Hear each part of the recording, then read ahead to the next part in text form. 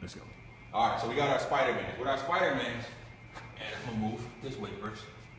Our Spidermans, we're in our push-up position. We're nice and tight.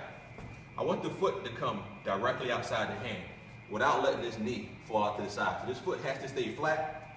This knee stays in. This shin is vertical. This hip is tight. My hands are in here. When we add our rotation, there's my rotation. Hand comes back down. Feet go back. Other side. Foot comes all the way outside the hand. Boom. Add that rotation. Notice I'm not letting that knee fall out to the side.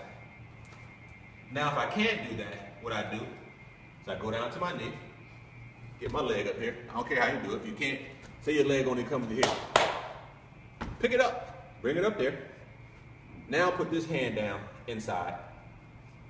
Now all I'm doing is coming through here, add my rotation.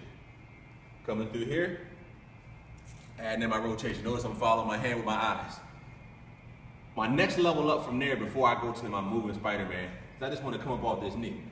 It's a little bit harder when I come off that knee, but I'm getting a deep hip flexor stretch here, and I'm getting a nice T-spine rotation at the top. Once I do that, instead of moving the squat to stand, which is our next exercise, you just change sides.